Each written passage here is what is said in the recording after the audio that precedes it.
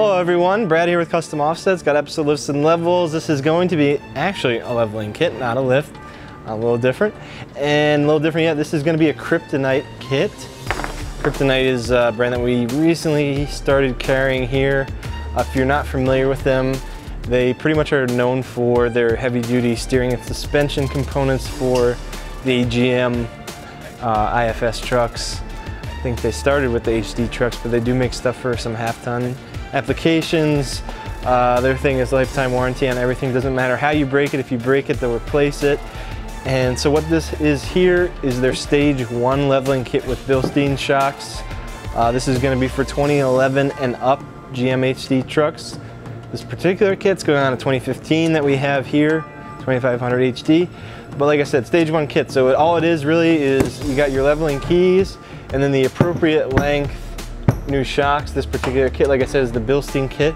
So you get Bilstein 5100s up front and Bilstein 5100s in the rear as well. They do make this kit with Fox shock, Fox 2.0s. So that's another option. That one's a little more expensive, but this one is the Bilstein kit. And really, there's not much to it. I'm already out of stuff to talk about here. Like I said, it's just gonna be a simple remove install for the keys to level the front, and then you're gonna match the leveling kit with the appropriate Bilstein shocks, which are gonna be obviously longer than the factory ones. And then the rear shocks as well. These will be factory length since we're not touching the height of the rear, of the truck. Yeah, that's pretty much it. We're gonna go ahead and get this installed. Like I said, stage 1 Kryptonite leveling kit. Go check out Kryptonite stuff. They make some bad stuff. Beep. Do cut scene. Boop. Take 2.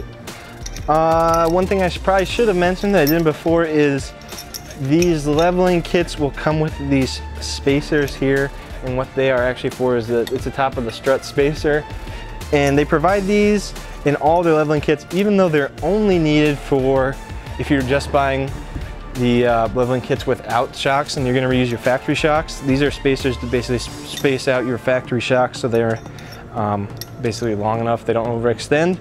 But they give them to you in the kits with the replacement shocks, even though they are not necessary. So you get to start collecting these because they won't actually be used.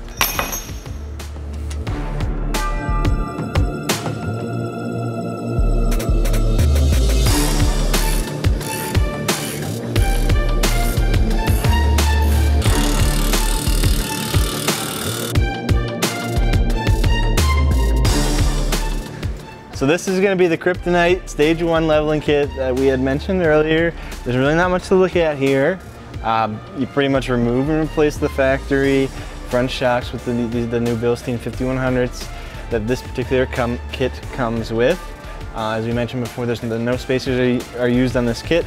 And then the new leveling keys are in place, which you can't see here. We'll have to make Lawson go under there and film them. New keys are in place here, as you can see. There's no real specific way to set leveling keys. We usually turn them in about, once they contact, you turn them about 8 to 10 turns, put it on the ground, see how it sits, and then adjust from there. If you want to go up higher or lower, you do so.